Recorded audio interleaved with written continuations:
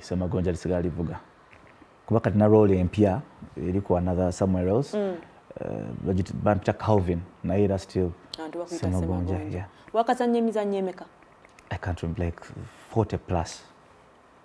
And emizannyo giba minene gitwala obudde nga bw'ogambye nti they can train you for 4 months. Yes, 4 months or 5 months waliwo gwali gwa year. Tukola project one show. We are that efficient. Twagala tukole ekintu ddala nga kyekyo kyennyini nnyini. That's how mukama waffe bwali. So bw'oyingira drama wali olowoozezaako okugenda practicing oba music oba odde mu career endala oba obulamu bwo buli wano ku drama? Not at all. When I yingira drama, I found fulfillment.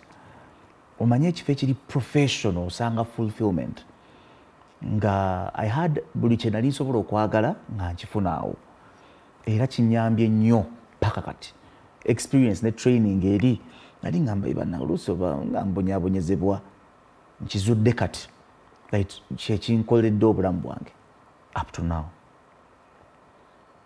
So sirowooza ku anything else at the moment. What do you mean? No, what would I be Enkokola, of course, alongside? Yeah, I know, but ngamba nti drama mukoye kangende nkole ekintu ekirala. No, tekimbangako.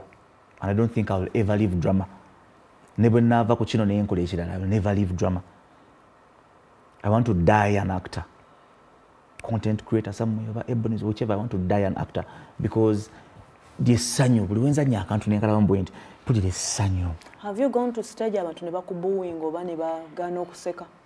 Ng'obadde obasuubira okuba nti kano kajja bakyamula ne bagaana? They've not booed, but although this jogwa kunga very cold. Twagende soroti nga bali bati. Kati fe practicing nga beats ezisinga mu Luganda naye ku last moment ne batukuba akamba bayi bano boogera Luzungu teke mu Luzungu. Kati Oluzungu tebalusula busobozi ku muntu just like that kumugwako obugwi batyo. So it was a bit complicated. So never to love to the whole show. How do they cast you okufuuka Semagonja? Nago gwali mukisa. Bana ebintu byange mukisa. Waliwo omwami bamuyita Kalema, Simon Beska. Yali mwami wa Karum OMG. So Kalema for some reason got something else na avaawo. Kati bw'avaawo nga Karo talina boyfriend. Yet already Dr. Gordon had established one with Seri. Kati Barnabas, Paul Jingo. Yagamba naye casually. Lwaki kana akalenzi kana akato? Tetukafula Karongo ne kaba ewa Karo, ng'oli wa class ali ne Karo n'oli omusawo n'asigalayo. Paka leero. That's how it was. I am looking at a person ozanya characters. Ye gwe doctor. Yes. Ate no gwe Semagonja. Yes. 9 years straight. Miaka mwendo ozanya character. Yes. Nozanya obusawo, controversial bichi, nozanya Semagonja. Yes, but Ebonies byonna ebikola really. Nze nganze. Kyali tekimenya kubanga olina okudduka ojjemu kiba kitya mutegeka mutya leero oyinza okujja nozanya party za Semagonja enkyano jalo ozanya eza doctor. Kimenya nnyo bigwera mu nfo. Cause biri mu technicalities of cameras, kuba in the same position. Bisinga sijja binyonnyola. Camera inakuwa same position, walo positioning, walo bintu bingi. Kimenya nnyo nga bw'okiwulira really. Kimenya nnyo nga bw'okiwulira. Because kusinzira ku part, walo parts. In fact, abantu abamu baali bankoye n'okunkowa mu Ebonies. Batubeera mu part ngeza party. Eza kati ogenda nya balongooza nnyo no, ate malogiro oli. Kati bano okay, kati agenze ko okay, bannange. Agenze kukyusa. Bw'oba muyomu kyanguwa. Naye abalongo bimenya nnyo. But mukama waffe yatutendeka nti ekitamenya really it's not worthwhile. Ekimenya nnyo ekyo kyenatali olina okukeera ku makya newerekereza otulo n'ogyobera on time olina ofuna omuntu n'ogira biki kyekiri worthwhile okuba nti yo Anatalia Ozi singa kyangu waliwo sisinkanyeko abantu ne bagwa mulongo waliwa nga bo they believe nti ddala omulongo gyali bangi nnyo n'embaali nali ngenda kufa emiggo ati nga bakubuuza omulongo banti balaba posta bati Semagonja okay ne drive abalongo okay kati ku show ne balaba asooka kati mba ku stage owokubira aliwa nga batulogo banna dokita kwe kubanyonyola bannange kakodyo ono bazanya babiri mwaga tubba mu trips eyo tufunye obuzibu bungi nnyo baagala babiri ne ku boda bakuyimiriza ama muri babiri ndiomo kwempa sente zange watubuzabuza people bet like so much kati bagenda bakitegera koza kukitegera nti VCL studios ekikola but people used to bet a lot especially the ati mukyalo eyo waliwo tasobola kulimbalimba bya kisiru ebyo nti omu bo bali convinced babiri so kyanyambako muka simple popularity kenyine especially mbyalo eyo Masaka Munda eyo banjagala nnyo kuba bali balungu. Ebonies etambula efuluma literally every year. Wakagenda mu nsi meka? I think 5. Rwanda, Dubai, America, London and Uganda. 4. Lwaki tobulirayo? Kulwaki? Nti ayi abantu bagamba nti America esinga Uganda. Kulwaki? Otuuka eri noyitamu. Anti kisinzira muntu ki you need to learn about life olyokomanye. Life is about fulfillment, doing what you love for the rest of your life. Chekisinga obukulu. You must be happy. Wendi tomanyi sanyo na mirembe. Gwe mundaba boti olaba omuntu ali bonaabona oba mutali mirembe. Nedda sebo. You must be kyenkola bwoba okyagala kyokola nti olaba natali ato ali akikola with ease kitegeeza akyagala eryo ye life so mu Ebonies nakyakyivinga bulungi fule. I'm very very comfortable. Why would I stay there? Wanjida? And contented. And contented. Perfectly contented. And more blessings are coming up, by the way. Really. You'll understand. I was asking Dr. Bosare Alwanonafe nemubuuza ku nsonga ye. Baba wasinzi nga ddala olina okubeera n'omuwala obeera eddala ng'ali naye nti muntu wo mweyagala. Sinzi ezo zikuleka zitya? Omwana ajja nga ayambadde akantu naye ng'olina okumulera ate gw'ozanya mukwano gwe buli seera obeera nga gwe boyfriend. Yes. Kinyambye nnyo okumanya really what love is all about in real life. N'ekirala ekiriwo bwe mufuuka booluganda wali it's just an act. Olaba nga tuli bwe tuti nyabo kati bagamba action just hi baby. Nga mudu ekyukirawo. Just that cut. Buli omu ngadda ku bibye. Oli akubira boyfriend we oli adda mugundi bannange enjala yannomi action nga muddayo. Baby I love you. So ibanga family abantu balowooza it's a moment very Anatalia. No. Kati Becky Joku alinga muganda wange ddala. Kati nti omanyi lwaki nkubuuzaawo kubanga abantu abeera basajja bano beeyagadde. Kati ako kakazi ke ne kalineka bonna ababadde nabo. No. Bona jeno woddo mmanya nti eringa family. Ndaba buli lunaku tukera buli lunaku boyfriend wa mukima olaba omama mukima oluusi mugenda ku outing mulya mwenna. You just act together. Because I have my life naina life ye. Okiraba? I have my people naina abantu be. Ndya byange nkola byange buli omu alina life ye enjawulo mukwano. So but people really misread us. Olaba habo benzi kasitoza nnyo bwenzi ayo mwenzi. But in real life akela malona mbeera nyonzeka. Oli introvert? I'm an introvert somewhat. I prefer being alone in most cases. Ndaba my Netflix, ndaba my social medias, my kids as well. That's my best life. Yes, I have some 2 kids. Wonderful kids. I have some 2 kids. I'm a single dad. Have you ever dated more within Ebonies over your work sphere? Oh, no? Yes, I have. My first girlfriend was Evelyn Namlondo. How was it? I mean, when Enkokola, but you don't date where you work.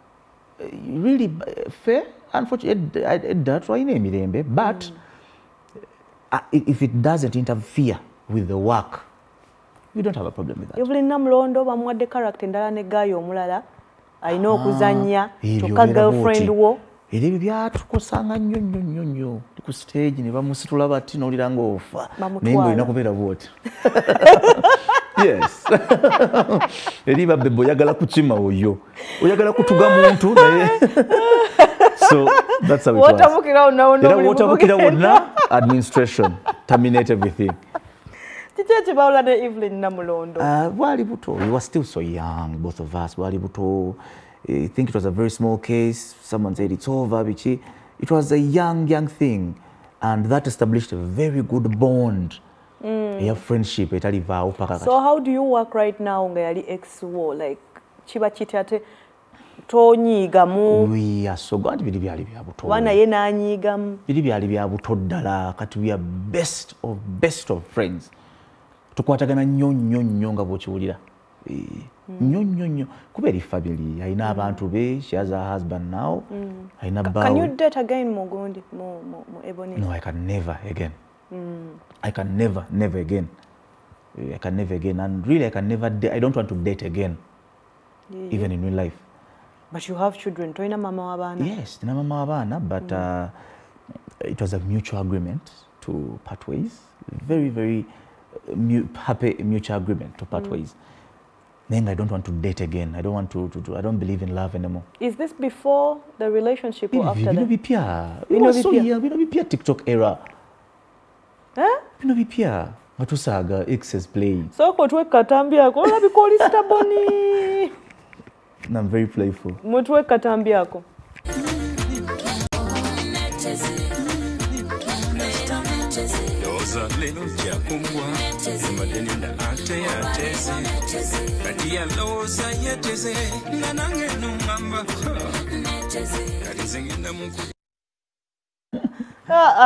I think ntalanyo okulaba abantu nga bagamba your work is really good. I wish nali nkolera ngeye wamwe gye mukolera because emirimu gya art ginyuma.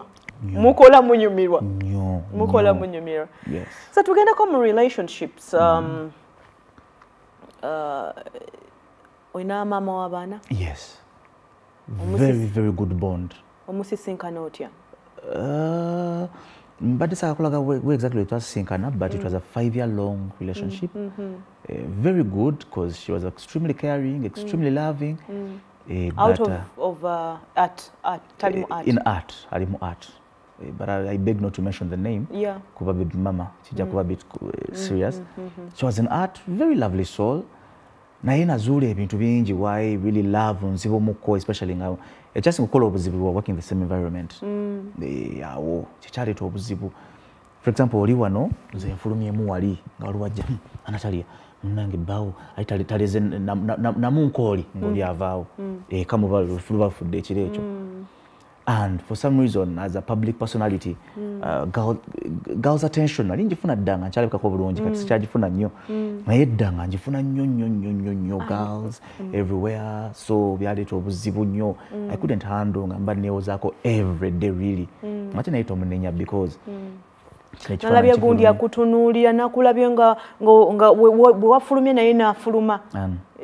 The conversation that's the case. Wabadde okola kino oli mu corridor. Kati wabadde lugira kino nakusanga bango sekano oli. Kugamba it's only natural. So So you have 2 children? I have 2 kids, a boy and a girl. Bali myaka emeka? The girl is 7, the boy is 4, making 4 in June. How is parenting like? Mugatta mutya responsibility ya mwenga abazadde ate nga mwembi mulimu art? Ekisoka, we communicate almost on a daily. We meet every 2 days. Every day we meet actually and talk and plan. N'abaana n'omukyala? N'omukyala. Mmwe mujja kuddingana?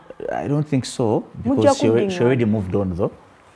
Yes, I have no problem with that. She moved on already, but we meet. Communication, Ebonies the key factors of terms of them. You must not have love to cooperate and work together. Yes, love aside, so my life is so peaceful. So ofunako obudde n'obeerako n'abaana naye n'abeerako nabo? You've to be nabo sometimes fenna. So the kids have no idea. Bajja kulabira ku interview nga bakuze eno nga bategeera bulungi kutegeera nti there's something. What do you mean they have no tebalina idea nti mwayawukana? They don't have an idea about that. How? Temubeera mwenna? We stay in the same, almost same area kale kangambe bwentyo. So they just believe leero kambireko wano, but it looks like the same place. Tebajjaako wo ne basangayo bamami? I can never do that. I'm a respectful man. For such a scenario, I get maybe somewhere else or get a hotel somewhere. I can never bring any person home to my kids, any female figure, at least for now. What are you trying to say? Won't you get married again? Chino, really, but in my heart of hearts, I do not want. In my heart of hearts, chijakuba societal obligation, really.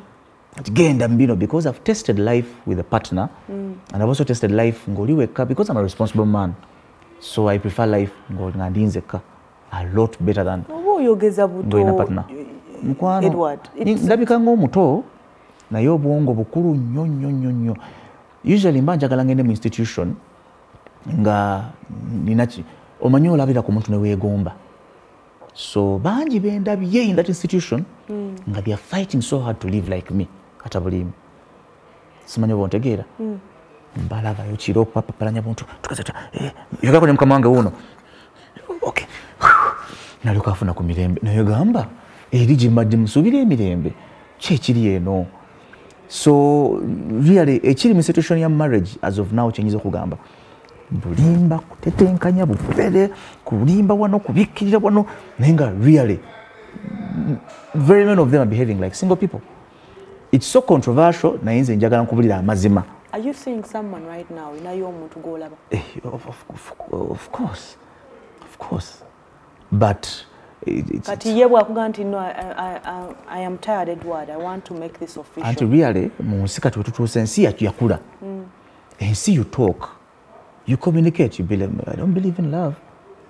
You don't believe in I don't believe in love. I don't.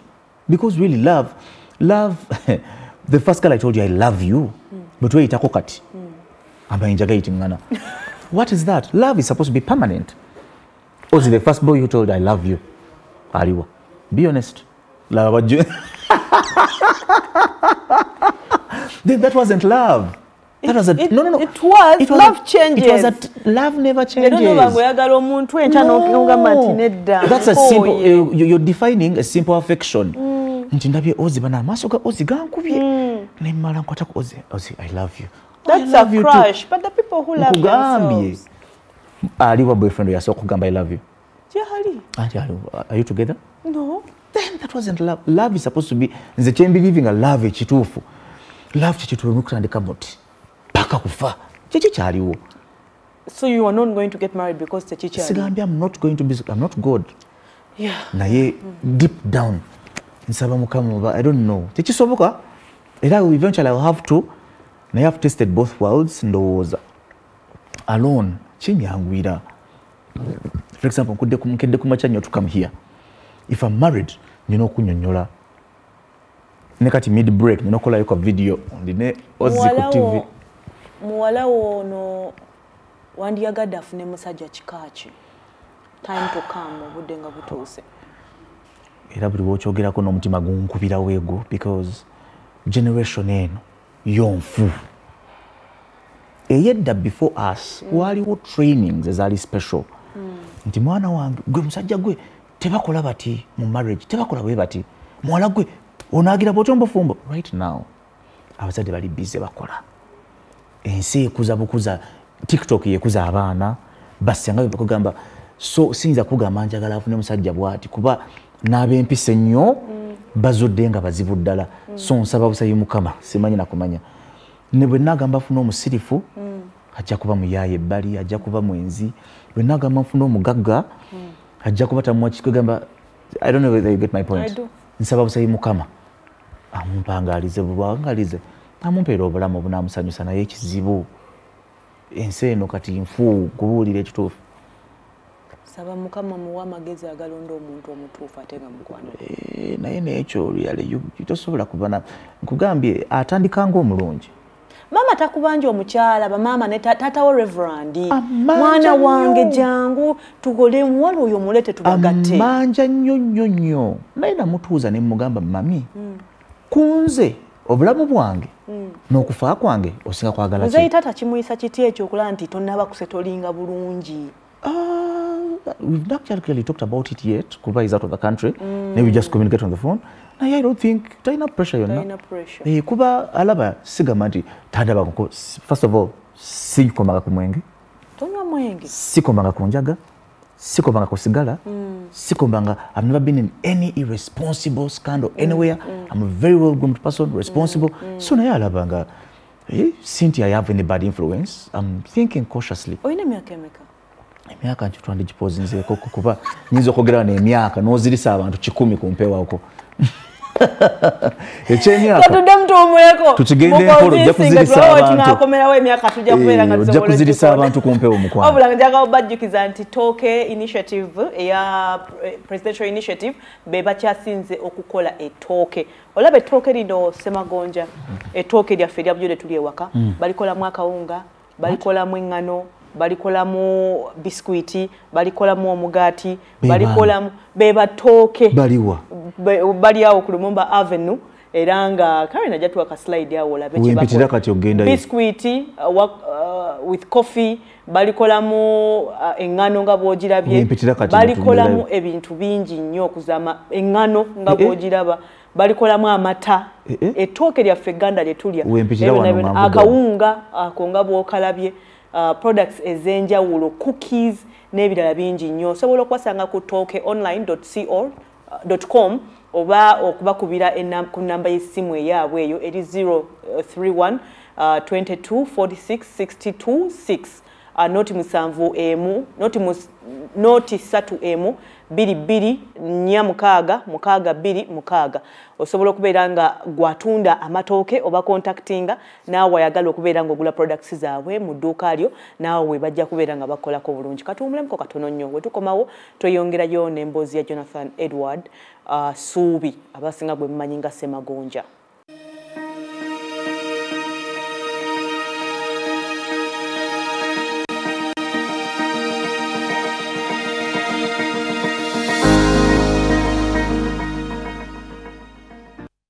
Okay, tukyali n'omukulu Sema gwe tuli naye.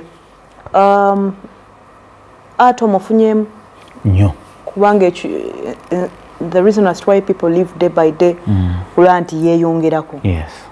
Weeyongeddeko ng'omuvubuka omufunyeemu era omufunyeemu ki? Nnyo mufunyeemu nnyo era nkyamufunamu nnyo.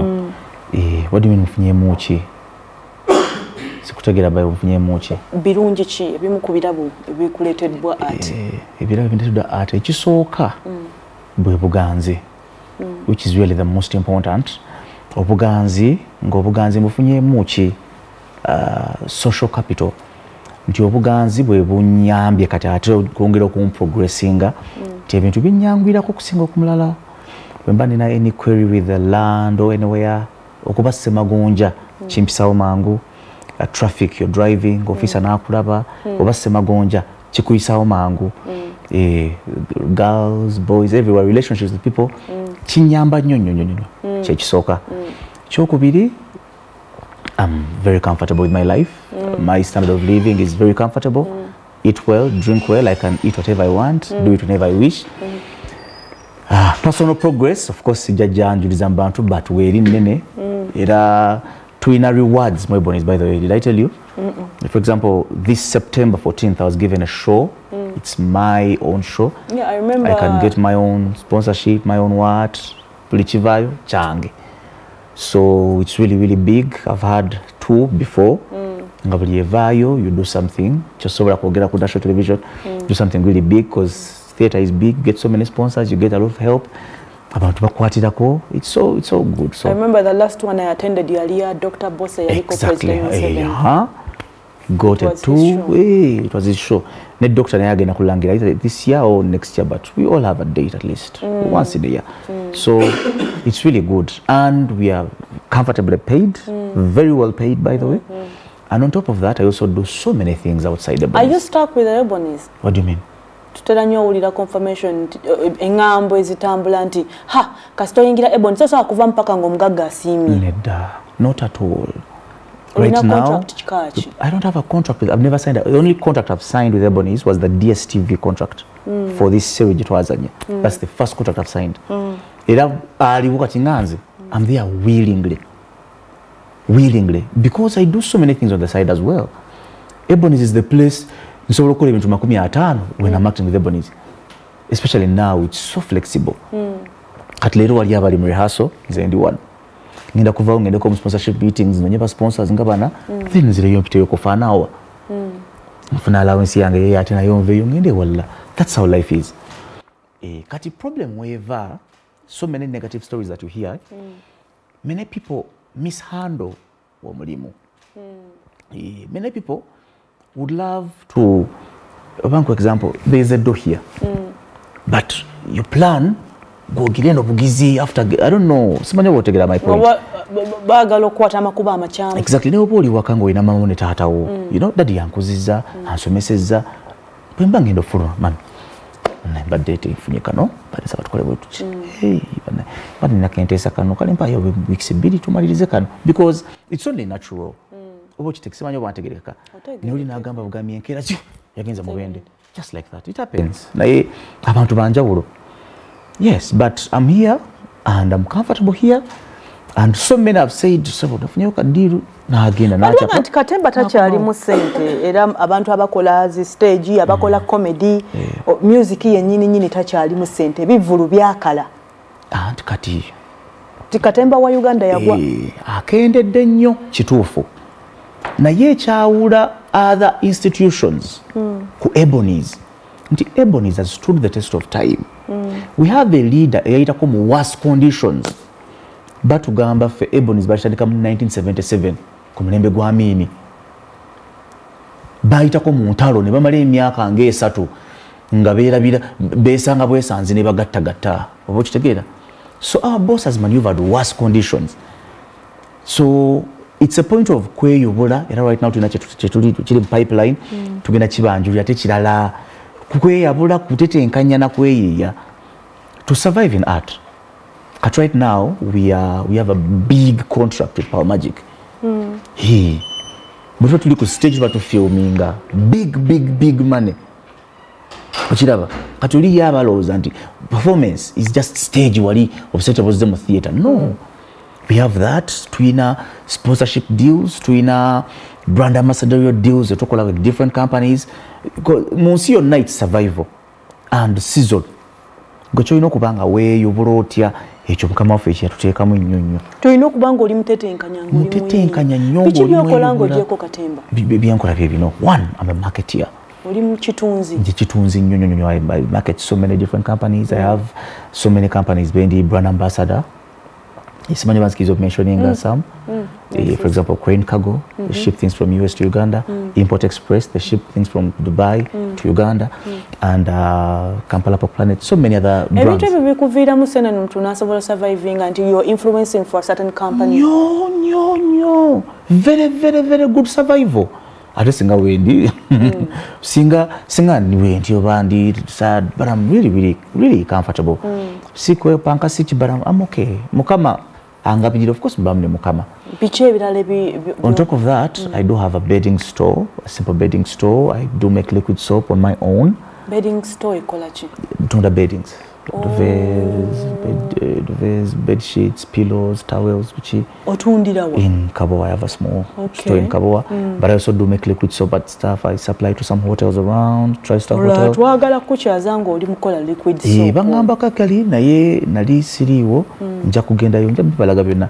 So munsi it's all about okuyiga that you just can't be in one place and survive really. Though honestly nemba nabadde mu Ebonies I would have been okay.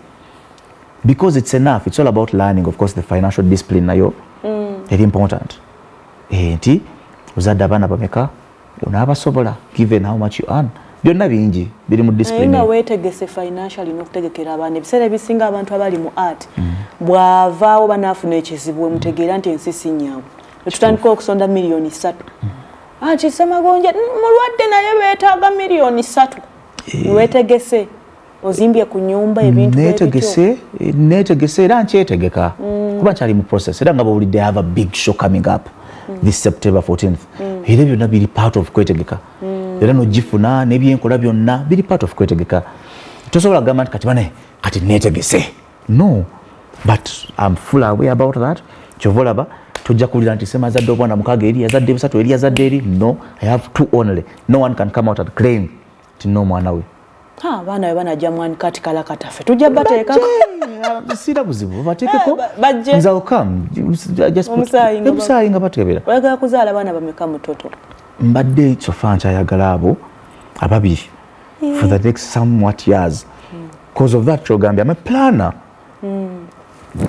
Ebonies is not planning all the time. We write down I'm a planner so bano already na plan yabwe, life insurance plans, that's bibulamu bwange obwo byembeeramu ebyonze. What don't people know about you? They don't know that I'm a very humble man. You are, that is sin. And very God-fearing. They don't know that. And that siri mwenzi. Tebamanyi nti oli mukakamu. Ndi mukakamu. Ate otya nnyo Mukama. Ntya nnyo Mukama. Nti ate siri mwenzi nga bwe basuubira. Toli mwenzi? No. Buli andaba amanya. Ho. 5 a day, 4 a day, 6 a day. Naye nga baba watya? I can even spend 2 months. Nga tobaddeko na mukyala. Okay. That's a bit exaggerated. Saga tukisusse nnyo naye I can take some good time kale kangambe bwenjo. Osobola okubeerawo omanyi lwaki olabika bulungi character gy'ozannye tulaga nti oli active mu nsonga z'omukwano. Kyongamba ebyomukwano tobyettanira nnyo. Byanjawulo. Ekikolwa kyo tekirina buzibu n'akatono. Naye falling in love is the problem. Okulimba munno that you're in love with them, that you're going to be with one person forever. Sagala nnyo kulimba muntu. I can't lie to a girl that I love you and only you. I cannot. Ekigambo ekyo saga kikozesa. Awe nakubuliza nti toyinayo gola basaawe eno. And you can be seeing people. Wamugamba nti kinti what is the arrangement? There's a connection. Even oli ku mulembe ki Anatalia? Mulembe oli mufumbo. Ndi mufumbo. Sagala katukime bino na mufumbo kwonoona. Naye kati otalina bafumbo nja kunyumiza ekigenda mu maaso mu nsi. Ebintu kati wali ali frustrated nganze. Ngagaba nkoyo kumenya bw'omutima nange nkoyo kumenya bw'omutima. But I need help here, I need help here. Mutual understanding. Mutual understanding. That's the new order of the day. Peace, you go. Tontawanya, jangu lwenjagadde. Big up. Blessings. Massive. Ngenda kutwala ku police. For what? Okuba nina emirembe n'essanyu mu bulamu. No, as of now, it's the arrangement. I'm pregnant and I want to keep my baby. Kucha pregnancy, I'm a very responsible man. That's why I told you ulirayo any story. Nti omwana wange sema tamulabiridde, tabana tebalidde, nze subi, nsula enjala. Nsula enjala. Kugande wentuukidde abantu bandaba nga tabula sabuni, they can't imagine. But why do I do that? Kugatta koka, nimba nina wano, tereka. Gatta kakatono ako. Oli mu Kristayo, right? Yes, I'm a Christian. Wa nga tata Reverend. Yes. I'm a Christian. Eddiini ogirowoozaako ki ku nsonga eyo? Era eddiini mbadde njagala nnyo era nsaba nnyo. By the way, nsaba nnyo Mukama mugamba what should I do? Nga kye musabira kye kino. Mugamba Mukama, I would love to get married. By the way, nakula njagala nnyo obufumbo. Naye abaana abaakuzibwa ng'edda, abaatendekebwa edda. Batono nnyo ku mulembe guno. You're looking in the wrong direction. Abaana gye bali. Ati nnoonyezaako. Nsaba nkwegayiridde. If you have a sister, a cousin, please nnoonyezaako.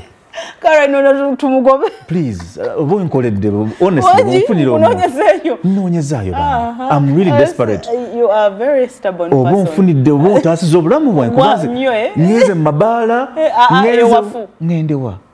Muchachi ngenze makanisa nswanzi nga gosuza nayo ku machaya mama Yesu nga checho I'm telling you is the reality ule ne mubara aya kya nchadi na praise nina praise and worship ku machencha hangende banange ngabadde mukano enchanga ali muzino bebana bafe.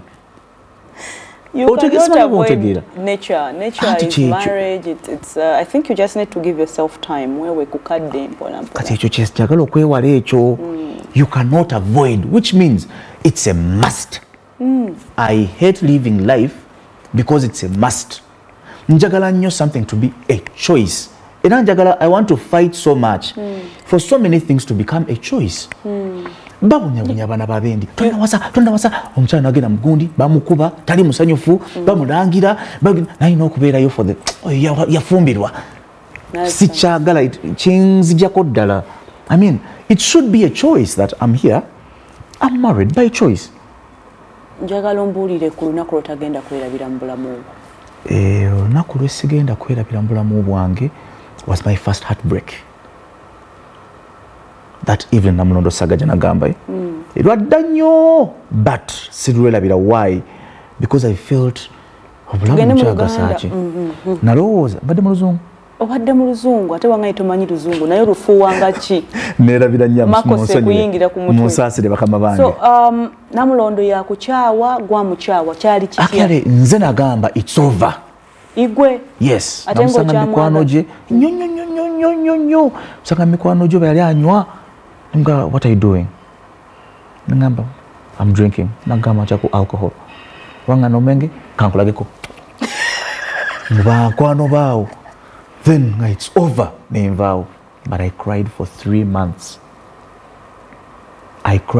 months awo kati nkuze naye nali katonyo olongo okumugamba nti mwogeremu nangambye it's over maze okulaga eswaga it's over bukono bwe bonna bakitegedde she also didn't care she abaana bonna bazanyisa shade abakuwana balinga 15 joka nasangayo nga basatu baba bit I don't know I can't get to know that's the industry we had then naina kaba natukako ninganchaga sachi kunsi that's when I was so naive wakati kama konna nga benda banamu ndo balamu bwange but of course when I grew up I got to know so you can say I love you when you don't mean it you can say I love you when you sleep outside ngachizungu nabize kati ngankuze then I didn't cheat on her for a year and 6 months at all abola bonanga mbala bit wale takafananyi I'm sorry but of course when nakula life changed drastically but that silichera birecho it was like a joke naye 3 months nganzira ye wange wali